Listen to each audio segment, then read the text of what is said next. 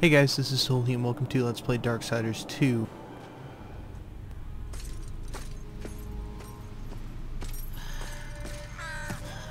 Voices, always voices, torment without end.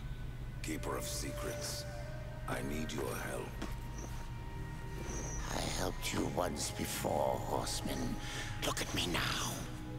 How I cursed that day. How I curse you. Careful, Crowfather. I'm not here to put you out of your misery. Not yet. I know why you've come. Your brother, the one called War. He's been imprisoned by the Charred Council and awaits their judgment. For dooming the Earth. For mankind's extinction. Why should I care about your brother's fate? Because you know the truth. Your secrets can save him. The Council will condemn War. Strip him of power, let him rot in oblivion. To hide the truth. My secrets cannot prove his innocence, horseman. No, but they can help me to erase the crime. Bring mankind back from extinction. Madness. If it's madness, then who better to show me the way? Should a way exist, you will find it here. The Tree of Life. Let me pass. Not yet. That which you gave me, you will take it back. In exchange for its secrets, you agreed to keep the amulet. No. The voices, they curse and threaten without end. They cry to return. You must destroy it. I cannot. You annihilated their flesh. Why do you guard their souls? Open the portal. You will not pass while I live. So be it.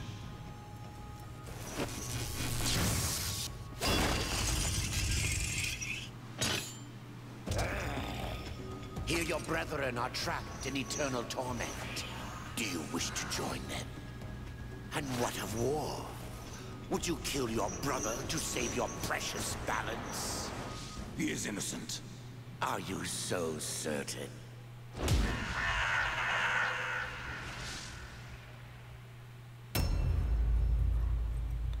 And in walks War. What? Oh no. It's just a shadow. Oh, from the last time I changed dodge from alt to circle because I have side buttons on my mouse that are mapped to that. So basically my extra buttons on my mouse are now my dodge, which makes this so much easier, as I say, and I get hit. I really like this fight because it kind of reminds you of DarkSiders 1 in the fact that just different playstyles. So War I found was very like, I'm gonna hit you hard, and Death so far seems like I'm gonna dance around you and then hit, you know, 1,000 cuts to take you out. And it's just interesting to see this fight between the two of them and then show the different playstyles. And wait, oh, that's okay. The axe symbol is my attack, I guess. I was supposed to keep hitting attack. Shift lock on. So I don't know. I think it's neat that they actually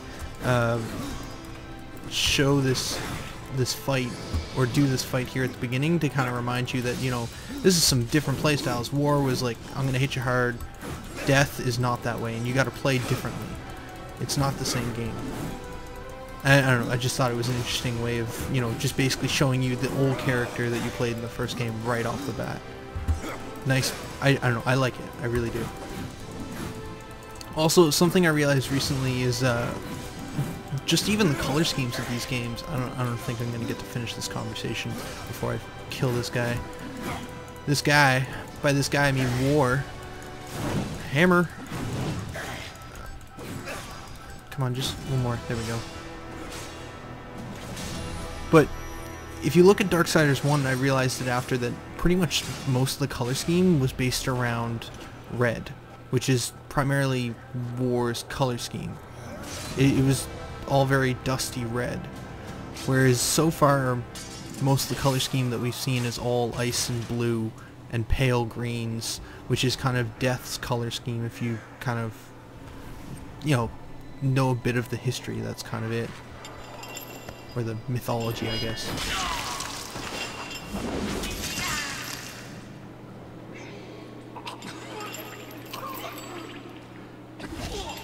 Open the portal.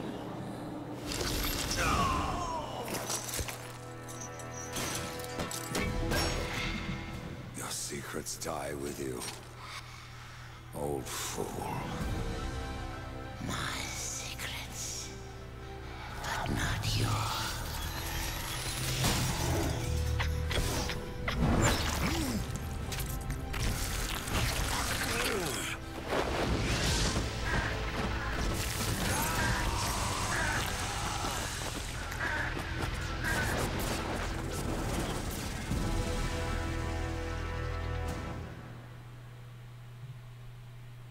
Oh, okay. The uncountable worlds of our universe swirl in an endless abyss. Many worlds ravaged by time or conflict are swallowed by the abyss, returned to the nothingness from which they were formed. But others linger for eternity on the brink of annihilation, that creation might be balanced with destruction. And in the final moment of battle, death was banished to one such world in the autumn of its life, yet not far from the edge of darkness. Had death been sent to his doom, that answer would be found in the horseman's future and in his past. Be still, horseman. You are wounded. Don't touch me. Your arrival here is a bad omen. Yes. Troubles me greatly. Old one, there's more trouble ahead if you don't start making sense. Where is the tree of life? Life? This world is dying, lad. Choking on chaos and corruption. We can do little to stop it. Soon, the great tree too shall perish, and with it, the last of my people. Is that not what brought you here, Pale Rider? I seek the tree. Your chaos and corruption don't concern me.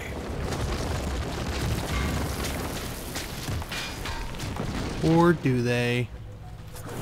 It seems they do concern you.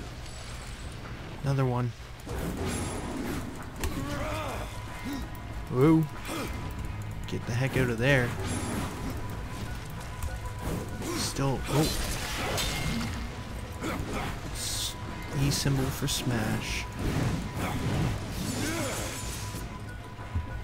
They just keep coming. Oh, push him back. I was just jumping into him. Okay. I'm getting messed up here. Use a health pod. That's interesting. Health pods heal slowly instead of being automatic. So if you wait too long to use one, you could possibly still die if they do too much damage. You fight well, but this corruption can't be beaten with a blade. Seek out the Forge Sister. Ask her about the fire of the mountain. Help her, and she will help you reach the tree. As for me, I must return to my work. Oh wow, there's actually dialogue choices in this one. Who are you? Who are you to command a rider? I am a maker, older than even the Charred Council. These hands have laid the foundations for many worlds, but that was long ago. And now, they but hardly know the touch of stone. Are you not curious as to why I seek the tree? I would not presume to question one of the four, but yes, tell me. I must restore humanity, to redeem war. Heaven and hell battle upon the shattered earth. All creation trembles, and at the center of it all stands your brother. He is innocent. I never said he wasn't. The tree holds power over life and death. If you would resurrect humanity, then you are headed in the right direction. Be warned. A dark presence dwells now within the tree, and the path is barred by corruption. Huh. Okay. So... Oh. Level up. Skill point awarded. You obtained a skill point by leveling up. You have leveled. Every level grants a skill point which is used to purchase new abilities. Press O to enter the character menu and spend a point. Okay. So what do we got? We got teleporting slash. Death teleports across the battlefield and delivers a violent scythe attack that deals damage and restores Death's health. Or exhume. Death summons bloodthirsty ghouls from the grave to fight alongside him. Oh, choices. This one upgrades teleport slash. It looks like it's mostly about making teleport slash better. Huh. And this one here is just about increasing the damage of the summoned ghouls. So I have two trees. I can either go down a tree for doing more damage myself, or the ability to summon dudes to help me. I don't trust the AI yet, so we're gonna get teleport slash, because I know I have control over that, whereas the undead dudes, I don't know how they're gonna operate. So let's start there. Accept. Q.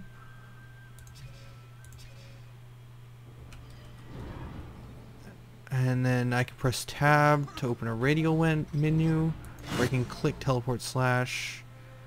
Using skills drain wrath and can be destroyed by striking enemies or using a wrath potion. Okay, so I'm gonna have to map buttons for that too, I suppose, because I think there's shortcuts. Let's see, 3, 4, 5, oh, 6. 6 is that one. Okay, I might want to remap that around, but oh right, so I think this is probably a good place to stop. Farewell to you. For now, this is Tolhi signing out. Later, guys.